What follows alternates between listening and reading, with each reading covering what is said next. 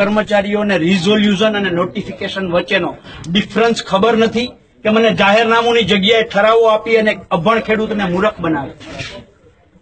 જે જાહેરનામુની બાબતમાં હું ચોંટી ગયો એટલે મને ખેતીવાડી નિયામક વિસ્તરણે એવું કહ્યું, આના અંદર પાના નંબર 1 માં છે, જ્યાં આની હારે જોડાણ છે ને એમાં એણે એવું કહ્યું કે જાહેરનામા વિશે અત્રે કોઈ માહિતી ઉપલબ્ધ નથી. જિલ્લા ખેતીવાડી અધિકારીએ એવું કહ્યું કે અમારી પાસે જાહેરનામું ઉપલબ્ધ નથી, અમે આ કાગળ તમારો જિલ્લા રાજ્ય ખેતી નિયામક ગાંધીનગર સેક્ટર 10 ને મોકલીએ છીએ. બરાબર છે. ત્યાંથી જવાબ એવો આવ્યો કે અલગ અલગ ઠરાવો જે તે સમયે અમે આપ્યા છે એ ઠરાવો અરજદારને આપવા. એનો અર્થ એવો થયો કે એની પાસે પણ જાહેરનામું નથી. હવે સાહેબ, બાળક જન્મે જ કેવી રીતે? પ્રશ્ન મોટો એ છે. ચૂંટણી થાય જ કેવી રીતે જો જાહેરનામું ન હોય? સાહેબ, આ બે વસ્તુ જો ન થતી હોય તો પ્રધાનમંત્રી પાક વીમા યોજનાનો અમલ કેવી રીતે? જાહેરનામું જ ન હોય, જે એનું હાર્દ છે, હૃદય છે, મગજ છે, સાહેબ એ જ ન હોય તો એનું કેવી રીતે અમલ થયો? અને જો સાહેબ મગજ ને હૃદય ના હોય તો બાળક પાંગડું જ થાય. અને દેવભૂમિ દ્વારકા જિલ્લામાં જે પાક વીમો આવ્યો છે એ પાંગડો આવ્યો, અપંગ આવ્યો છે, પોલિયા વાળો આવ્યો છે. સાહેબ, આ પાક વીમો આવો આવ્યો છે. એનાથી આગળ વધીને વાત કરીએ તો જે ક્રોપ કટિંગ કરવાના છે, પત્રક 1, પત્રક 2, પત્રક 3, પત્રક 4 અને ફાઇનલ ક્રોપ કટિંગ, સાહેબ 22 નવેમ્બર 2016 સુધીમાં ટોટલ કરવાના થતા 1416 ક્રોપ કટિંગ અખતરાઓમાંથી માત્ર 22 નવેમ્બર 2016 ના દિવસે માત્ર અને માત્ર 268 ક્રોપ કટિંગ થયા છે. 1170 ક્રોપ કટિંગ કરવાના બાકી હતા. 22 નવેમ્બર 2016 ને ગુજરાતી મહિનામાં આપણે વિક્રમ સંવતમાં ટ્રાન્સફર કરીએ સાહેબ, એટલે કારતક વદ નોમ થાય. કારતક વદ નોમના દિવસે કયા ખેતરમાં મગફળી હોય? જો મગફળી જ ન હોય તો ક્રોપ કટિંગ ધૂળના કર્યા છે? મગફળી જ ન હોય તો ક્રોપ કટિંગ છે ના કર્યા? ધૂળના કર્યા છે. અને ધૂળના કર્યા હોય તો જ આવો પાક વીમો આવે, પોલિયા જેવો પાક વીમો ના આવે. સાહેબ, આ એક વસ્તુ નહીં, આખી પ્રધાનમંત્રી પાક વીમા યોજના છે એ માત્ર ને માત્ર કાગળ પર થઈ છે. સાહેબ, ડીએલએમસી નો 5/10/2016 ની મિનિટ્સ બુક્સમાં મુદ્દા નંબર 7 જિલ્લા ખેતીવાડીએ એવું કહ્યું છે, 5/10/2016 ડીએલએમસી ની મિનિટ્સ બુક્સ, જિલ્લા ખેતીવાડી અધિકારીનું કેવું એવું છે કે મારે 116 પાક કાપણી અખતરા કરવા માટે 116 સ્ટાફની જરૂર છે. 106 સોરી, એની સામે અત્યારે અમારી પાસે માત્ર 16 જણા ઉપલબ્ધ છે. 25/10 ના રોજ જિલ્લા ખેતીવાડી અધિકારી દરેક તલાટીઓને પત્ર લખે છે કે તમારે ક્રોપ કટિંગ કરવાનું છે. તલાટી મંત્રીઓએ લેખિતમાં ના પાડી દીધી 25/10/2016 ના રોજ કે અમે ક્રોપ કટિંગ કરવાના નથી. એનો અર્થ એવો થયો સાહેબ કે 25/10/2016 સુધી પાક કાપણી અખતરાઓ ગોઠવાયા નહોતા. એનાથી આગળ વધીએ તો જયારે સ્ટાફની ઘટ પડી અને રાજ્ય સરકારે નક્કી કર્યું કે આપણે માનદ વેતનથી કામ કરવાનું છે, કાપણી અખતરા કરાવવાના છે, રાજ્યમાં ટોટલ 77,844 ક્રોપ કટિંગ કરવાના હતા.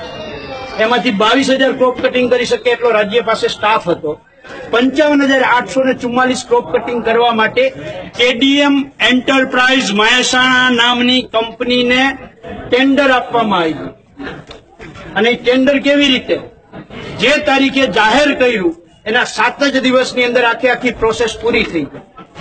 55,844 ક્રોપ કટિંગ કરવા માટેનો ટોટલ ખર્ચો અંદાજિત 8,36,04,0200 હતો.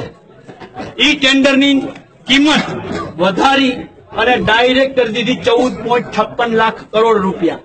સાહેબ, આ કેડીએમ એન્ટરપ્રાઇઝ સરકારની હું હગી થાય છે એ જાહેર કરે કે 8 કરોડ રૂપિયા વધારો કરી અને એને ટેન્ડર આપવામાં આવ્યું અને માત્ર 7 જ દિવસની અંદર પ્રક્રિયા પૂરી કરવામાં આવી. જે કેડીએમ એન્ટરપ્રાઇઝને દેવભૂમિ દ્વારકા જિલ્લામાં કામ આપવામાં આવ્યું એને 18/11/2016 ના રોજ એના માણસોને એને કામ માટે લેટર ઇસ્યુ કર્યા. સાહેબ, 18/11 જો લેટર ઇસ્યુ થયા હોય તો એનો અર્થ એવો થયો કે કારતક વદ 6 ના દિવસે લેટર ઇસ્યુ થયા છે. સાહેબ, ત્યારેય મગફળી ના હોય. એનાથી આગળ જિલ્લા ખેતીવાડી અધિકારીએ આરટીઆઈમાં આપેલી માહિતી મુજબ 22/11/2016 થી લઈ અને 30/11/2016 ની વચ્ચે 1170 ક્રોપ કટિંગ કરી નાખ્યા માત્ર 9 જ દિવસમાં. જે 4 મહિનાની પ્રોસેસ છે એ 9 મહિનામાં 9 જ દિવસમાં કેવી રીતે? અને આ જેટલી માહિતી હું આપું છું એ બધી જ આરટીઆઈ અને જિલ્લા સ્વાગત કાર્યક્રમમાં મળેલી માહિતી છે. સરકારની જેમ મારા ઉપજાવેલા પત્રકો નથી. કેડીએમ એન્ટરપ્રાઇઝ અને જિલ્લાના જે કોઈ કર્મચારીઓ અધિકારીઓએ પાક વીમાના ખોટા પત્રકો તૈયાર કર્યા, પાક વીમાના ખોટા આંકડાઓ બનાવ્યા, પાક વીમાનું ખોટું રેકોર્ડ બનાવી અને ખેડૂતોના ભોગે એચડીએફસી વીમા કંપનીને કમાવી આપવાનું જે નાટક અથવા તો કૃત્ય થયું છે એ કૃત્ય સામે ફોજદારી રાહે કાર્યવાહી કરવામાં. માગણી નંબર 1 એની સામે ફોજદારી રાહે કરવામાં આવે. બીજું, વર્ષ 2015 ખરીફની સિઝન દેવભૂમિ દ્વારકા જિલ્લાના આમાંથી કોઈ પણ ઓલા ફારિયાવાળા બાપાને લઈ લ્યો સાહેબ, એને કોમ્પ્યુટરને કેટલું નોલેજ?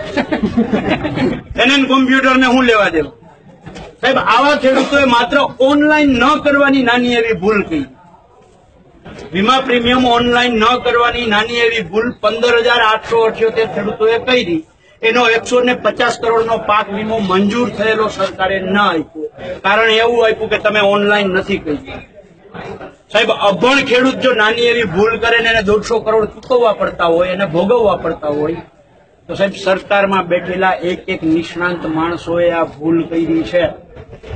અને ખેડૂતોને 100% નહીં 150% પાક વીમો મળવો જોઈએ. 2015ની ભૂલ ખેડૂતની જો સરકાર ગણતી હોય તો આ સરકાર 100% ભૂલમાં છે. વિથ પ્રૂફ છે, આધાર પુરાવાઓ સાથે છે.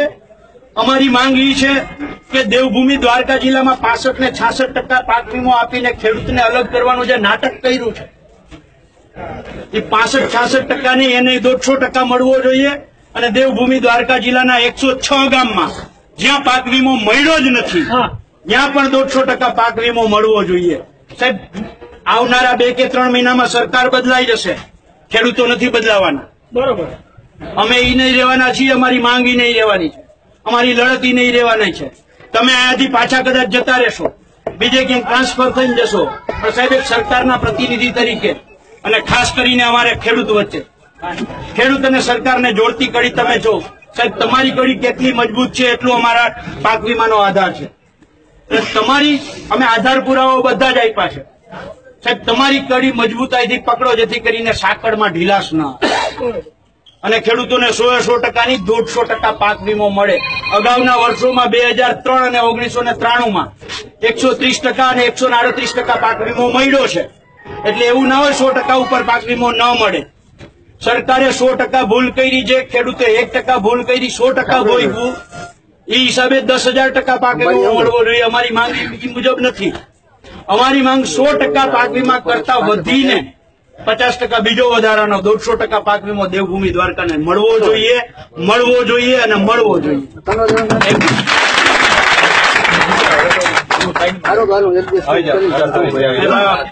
ઓરિજિનલ છે.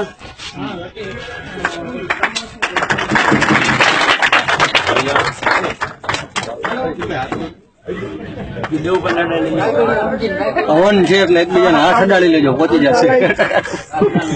Thank you. કાકડી આંગળી નાખી ના દેજો.